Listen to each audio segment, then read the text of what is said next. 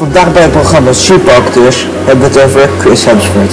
Hij is geboren op 11 augustus 1983 in Melbourne. Hij speelt de films als Thor. We schakelen over naar Clyde op de set van Marvel's The Avengers Age of Ultron.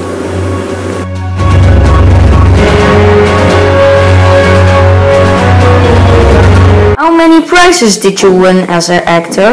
3 times the People Choice Awards and 2 times the Teen Choice Awards. What did you think to play Thor? Fun, because it was challenging. In what movies did you play? Thor, Star Trek and The Avengers. Do you have a family? Yes, a wife, a daughter and 2 beautiful sons. What did you think of the cast of the Avengers? Nice people and very good actors. In what year did you start playing in movies? In the year 2009.